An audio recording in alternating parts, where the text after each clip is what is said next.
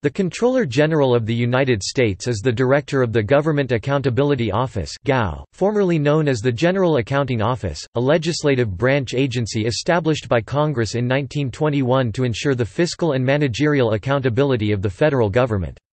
The Budget and Accounting Act of 1921 created an establishment of the government to be known as the General Accounting Office, which shall be independent of the executive departments and under the control and direction of the Comptroller General of the United States.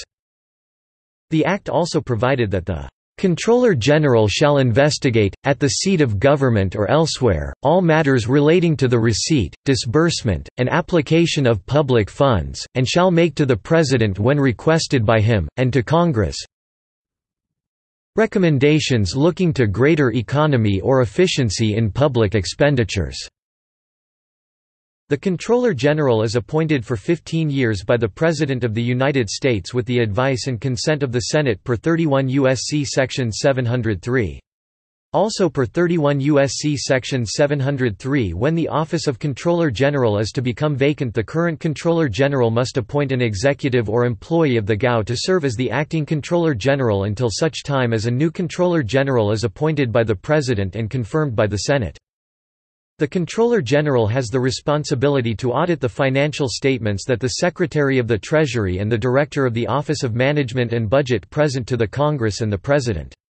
For every fiscal year since 1996, when consolidated financial statements began, the Comptroller General has refused to endorse the accuracy of the consolidated figures for the federal budget, citing 1. Serious financial management problems at the Department of Defense, 2. The federal government's inability to adequately account for and reconcile intragovernmental activity and balances between federal agencies, and 3. The federal government's ineffective process for preparing the consolidated financial statements.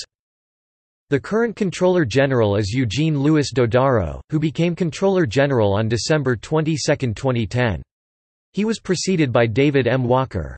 On February 15, 2008, David Walker, then Comptroller General, announced that he was resigning from GAO to head the Peter G. Peterson Foundation. Eugene Louis Dodaro became acting Comptroller General of the United States on March 13, 2008, and was subsequently appointed by the President on September 22, 2010, and confirmed by the Senate on December 22, 2010, as the Comptroller General. Dodaro was sworn in as Comptroller General at a ceremony at the GAO on December 30, 2010. List of U.S. Comptrollers General.